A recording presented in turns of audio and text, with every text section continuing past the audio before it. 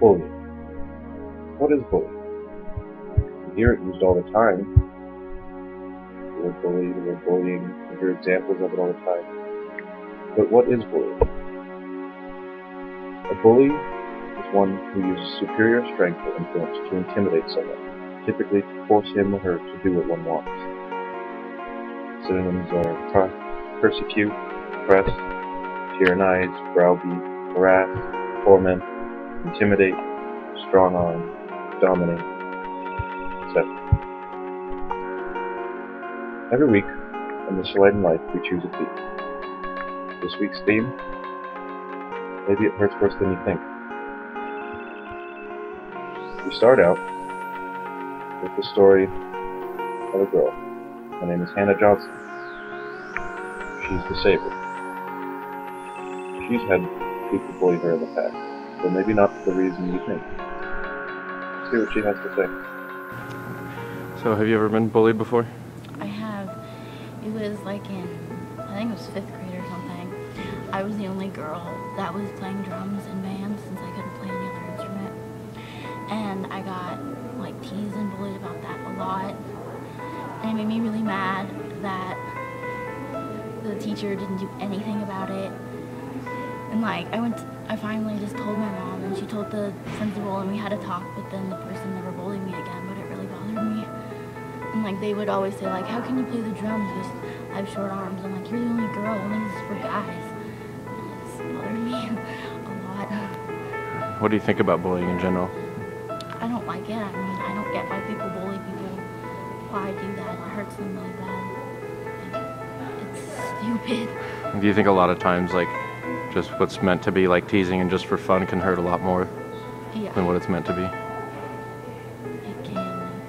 Our next story comes from Adrian Ramsey, who has never been ganged up on by a group of boys in the locker room or called names in the hallways, but bullied in a different way, one that you might not think of when you first hear the word. Let's hear what his story is. Have you ever been bullied before? Well, I like to say that I have, but my situation is a little different than a lot of other people. I can't exactly name any occasions where I've been openly beaten up or insulted or called out or anything like that. But throughout a lot of my school life, I was a total outcast. And in that sense, I feel like I was really bullied because people just completely alienated me to the best of their abilities. And I went through elementary, middle school without any friends, really. What do you mean by alienated? Well, the one phrase I always grew up on, like I said, in elementary and middle school, was, "You're weird." Because that's what people always said. They said, "Oh, you're weird." And, you know,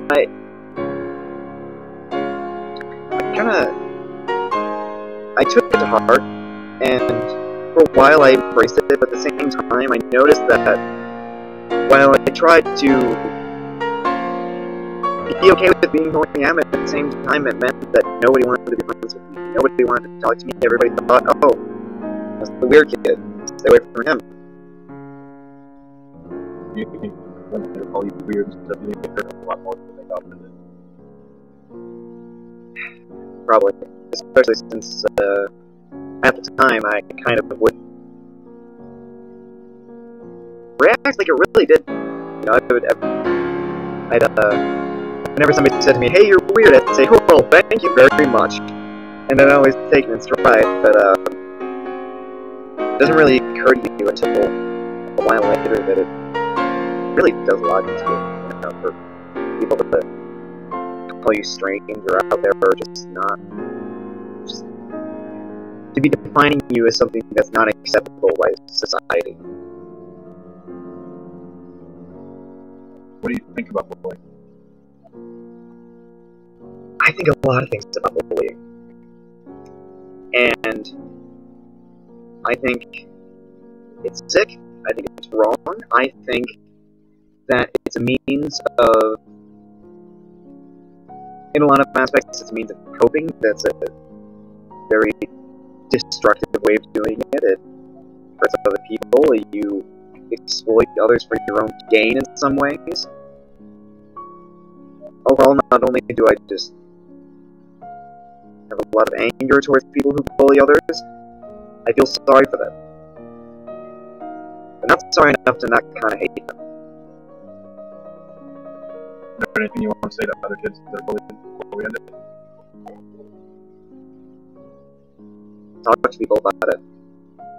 Chances are you probably aren't the only one. And it doesn't always stay like that. I'm not really sure how you can ever get it to stop, but a great way to start is to let other people know that something's going on, and have other people in a circle of friends, we call it, to really support you. Our story comes from Janine Frazee, who has never really been bullied herself, but has witnessed bullying before. Let's hear what her story is. And there was one time I remember when I was in elementary school, I think I was in like 4th or 5th grade, and actually no, I was in middle school, and I was walking home, and there was a little boy, he must have been in like 3rd grade, and some other boys were picking on him, and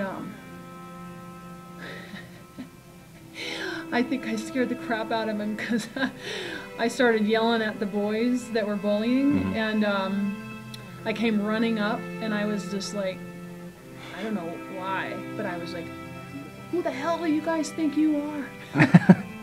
and just kind of pretty much read him the riot act, and like, you know, said, I'll tell you what, if I ever catch you doing that again, I'll beat the hell out of you.